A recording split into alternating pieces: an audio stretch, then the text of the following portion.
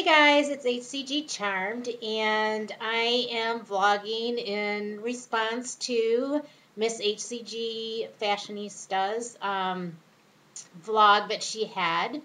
And I think that was a wonderful vlog, Dana. That was the best idea ever to put this out here. And I'm so glad that you did this because that's actually what I've been dealing with all week, is trying to help others to think about the protocol and think about the maintenance end and think about the whole story, not just the diet end of it, but getting from the start to the finish of the protocol.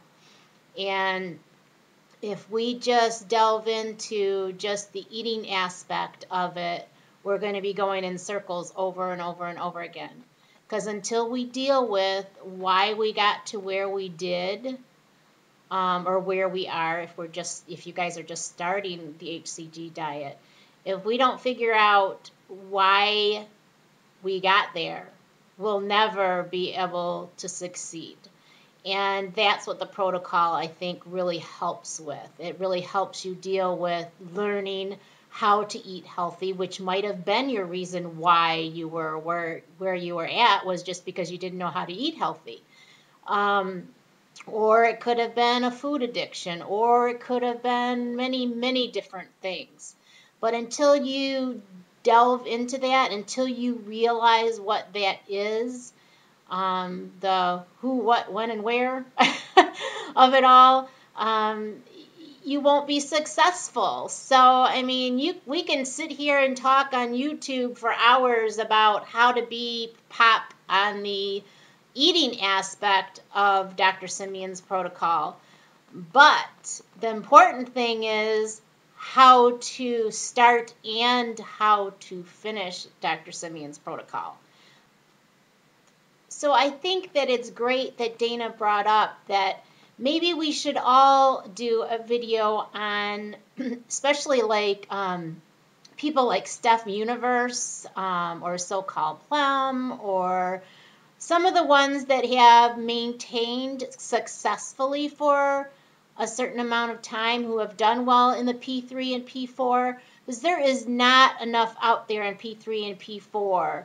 And that's the most important part of the protocol as far as I'm concerned, because that's where most people fail. So we need to get an open forum going, and Miss Fashionista, I think, is starting this. So that is great.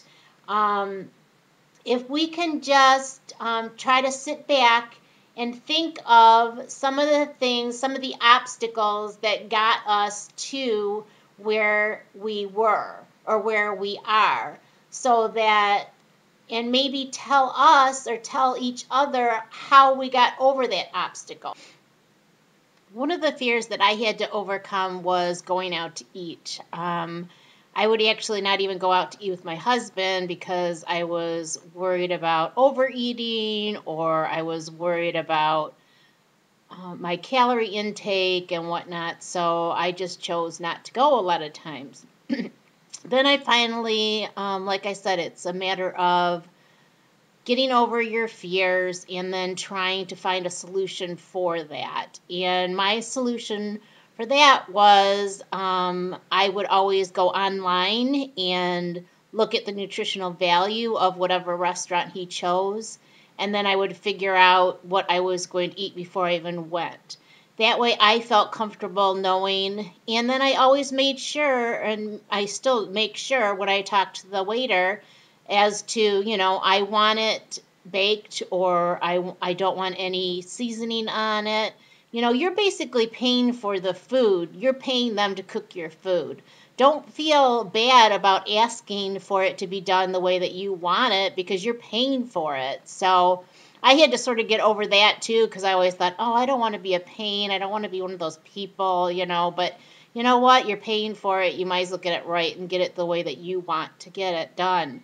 The other thing that I would do too is that I would ask for a to-go box up front. So that way, as soon as they brought the meal, I'd say, could I please have a to-go? I'd actually ask for it when they brought the water. Could I have a to-go box? And then as soon as I got my meal, if I knew that, because most of the meals that you get in a restaurant are, you might as well say for calorie-wise, it's half of what that is. So 90% of the restaurants that I go to, I take the to-go box right away. I put the food in the to-go box as soon as they get it to me. Because that was the other thing, is that if I had the food in front of me, I would sit there and nibble at it. I know I don't have that self-control. I know that if I'm sitting there talking, I'm going to just take another bite and another bite and another bite.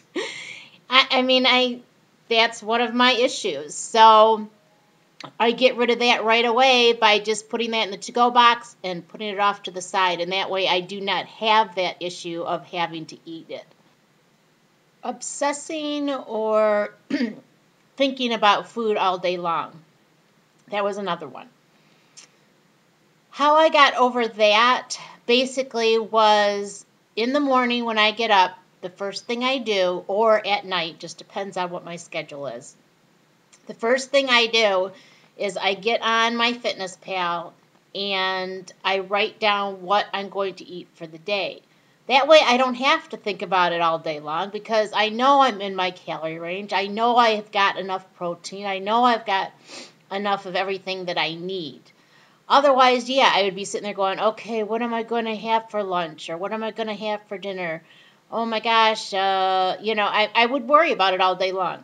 I would probably obsess about it. So that's how I take care of that problem, is I just get on my Fitness Pal in the morning.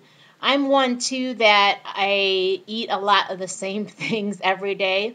Like every morning I have an omelet. Pretty much every morning.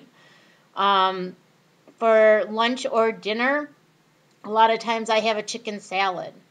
I'm not one that has to have a different thing every day, so I guess that's sort of helpful to me because I don't have to think about food much because I know now what to eat pretty much every day, but it does help a lot for me to stay in check and keep my protein where I want to keep it, my carbohydrates where I want to keep it, to maintain by doing a journal every morning. That was really a hard thing to accept, that basically I am going to have to do that for the rest of my life. I might not have to do it for the rest of my life. I don't know, but I'm not there yet, and I won't be there for a long time. I have to journal. If I don't journal, I'm going to obsess about the food. I'm going to obsess about what I'm going to do, or I'll do the opposite and not care about it, and then I'll really be in trouble.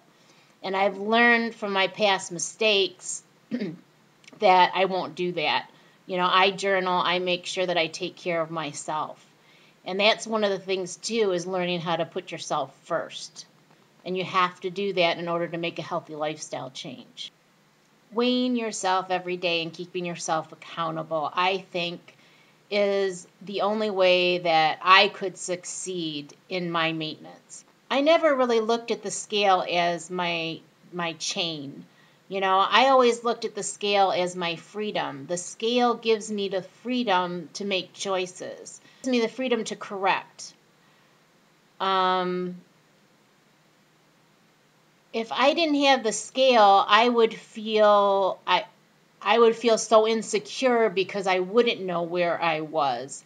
When I got into trouble was when I didn't weigh.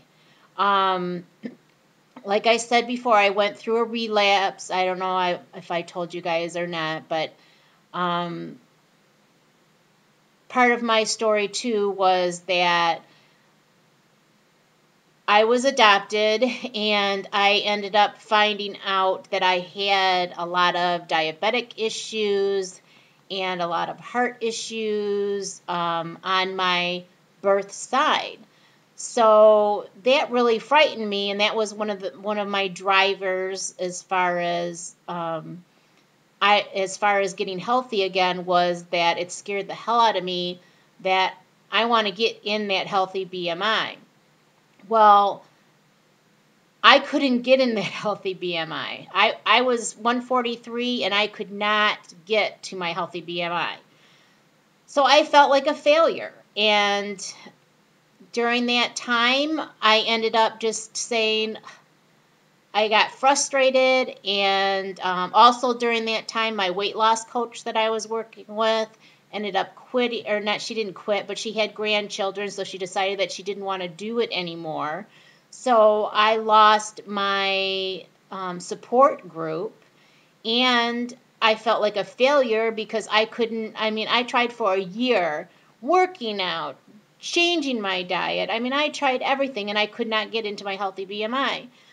So how I dealt with that, I threw my scale away and I just said the heck with it. I gave up. I was frustrated.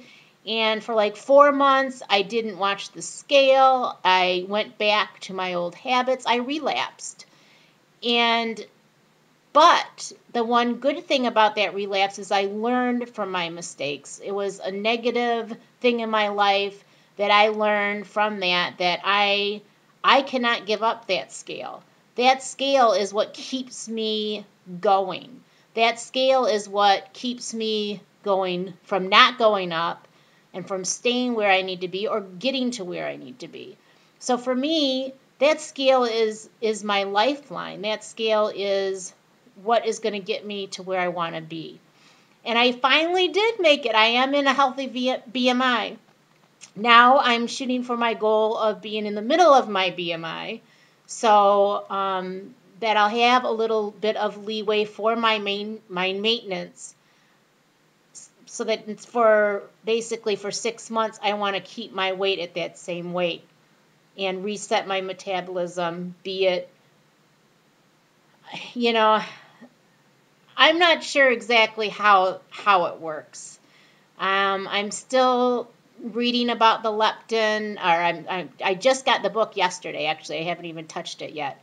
But be it the leptin response, be it the hypothalamus gland, be it, from what I just read on a Harvard study, with them saying that basically is if you keep your weight for 6 months at stable for 6 months, then it'll reset, but all the protocols that I've read about or researched have all said the same thing. You have to keep your weight at a certain level for an extended amount of time in order for your body to cooperate. And I'm praying to God that that is the fact, and that in 6 months I won't have to get on the scale, and I will be able to relax and not feel so accountable for everything that goes in my mouth, because my body will reset. But until I get there, I cannot give up that scale, because that would be self-sabotaging myself, and I've learned from that relapse, and I will not do that.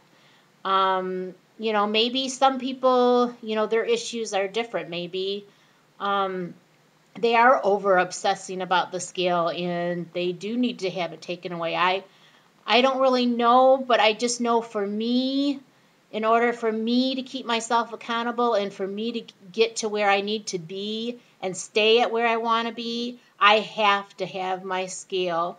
And that's the only thing that's going to free my mind until I get to the point where I can let go of it. Does that make sense? I hope it makes sense. One of the other things that I did, like I said before, is I put everybody else's needs first before my own.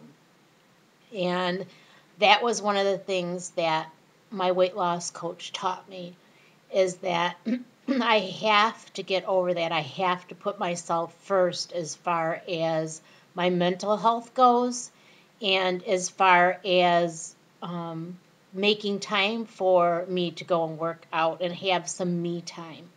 That me time is what got me through. And that me time is something I think that everybody needs even if it's just 20 minutes a day. Take 20 minutes a day and just have time for you, being something that you like to do, preferably something that's active, because obviously that's going to help you in some sort. For me, it was giving myself that 20 minutes. Well, I ended up giving myself an hour. I started off as 20 minutes, and then I gave myself an hour every day to work out.